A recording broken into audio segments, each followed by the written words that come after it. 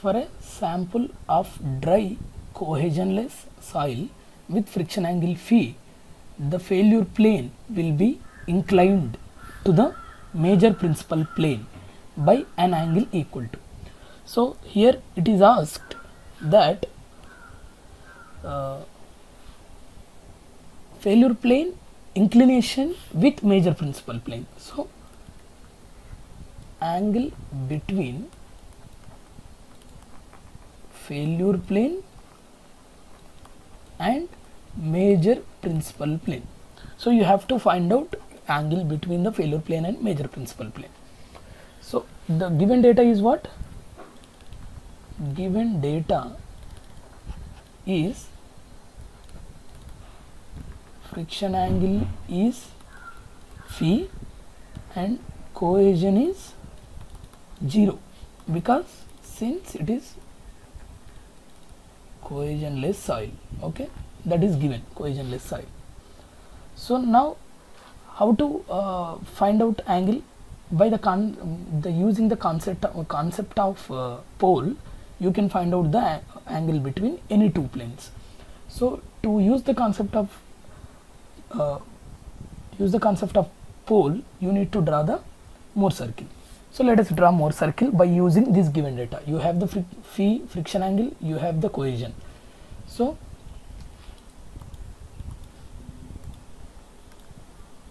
I'll draw the Mohr circle.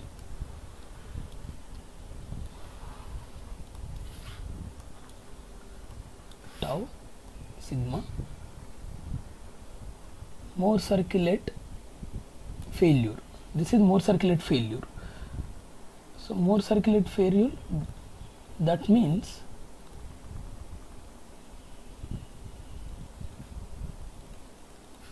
this is Mohr Coulomb failure envelope. This is Mohr Coulomb failure envelope. This line represents failure envelope. Okay. So it touches at one point.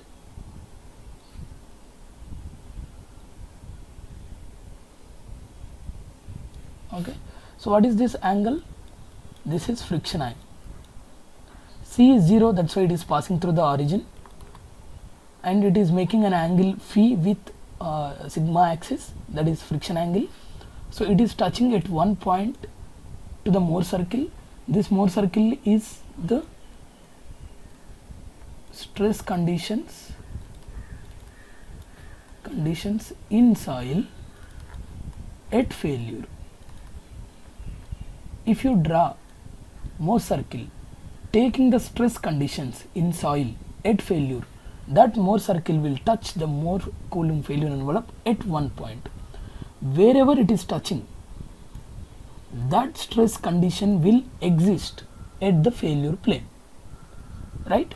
So let us take any element of soil, okay, which represents this Mohr circle, corresponding Mohr circle.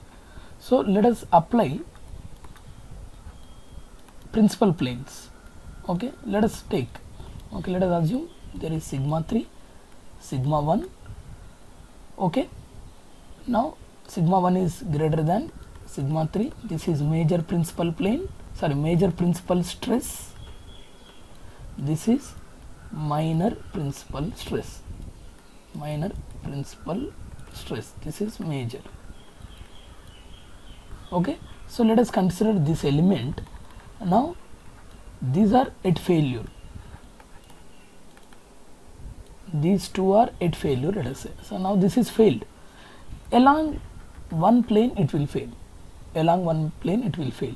So on that plane, sigma f and some tau f, these two stress conditions will be existing on this plane.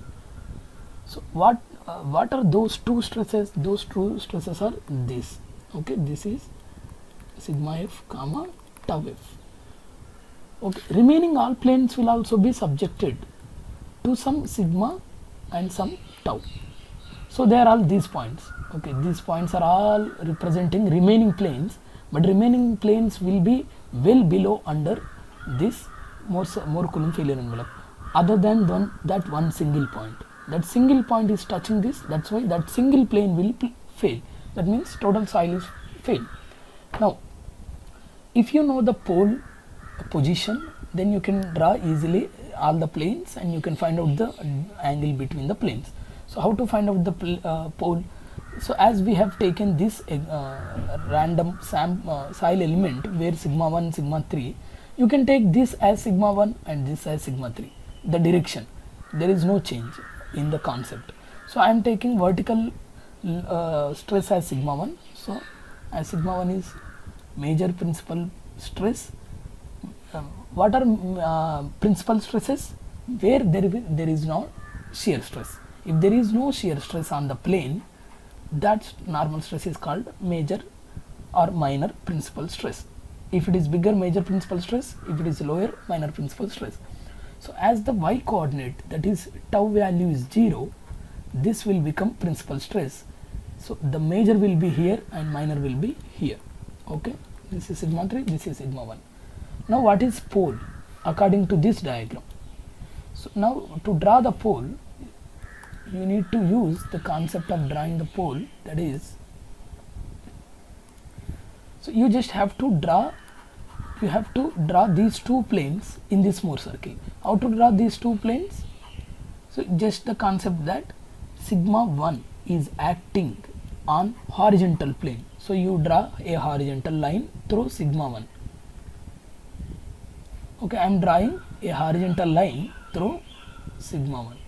Okay, horizontal line, because there is horizontal plane. And where is sigma 3 acting? Sigma 3 is acting on vertical plane. So I will draw a vertical line through sigma 3. So I am drawing a vertical line through sigma 3. So wherever these two lines are touching, that is pole. Okay, this is pole, this point. Now from pole you can draw any lines and you can find out the angle. Okay, now see, remember, whenever you are finding the pole, you are drawing two lines, two perpendicular lines, right? Why two perpendicular lines? You have to take the stresses. See, sigma 1 I have taken and sigma 3 I have taken for drawing this pole. Those two stresses should be on two perpendicular planes. Then two perpendicular lines you can draw. Anyway, now I know the pole and I need which planes? One is failure plane I need, another one is major principal plane. You just have to draw two lines, that's it. In color I will take black. So when you connect pole and failure point, you will get failure plane. That is the concept of pole. See, this is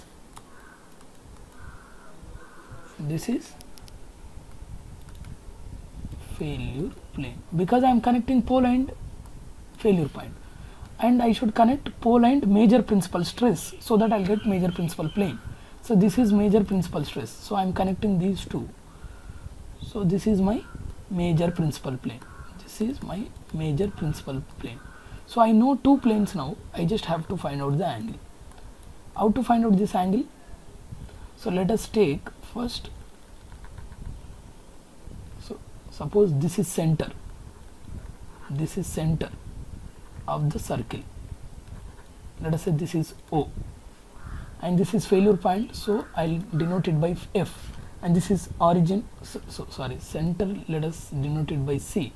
CFO is one triangle, OFC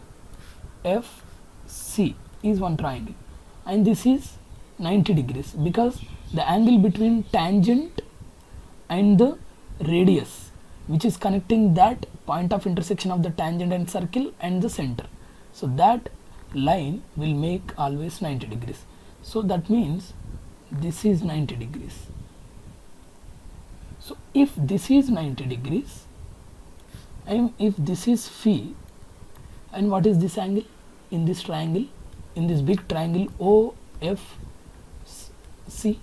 this will become 90 minus phi, because this is 90 and this is phi and this is 90 minus phi, so total 180. But now what do I need? Let us say this is pole P, but I need this angle, right? What is this angle in which, so let us consider this triangle, I need this angle, alpha is CPF. So that is, so in CPF, triangle CPF, in triangle CPF, CF and CP, so I'll draw that.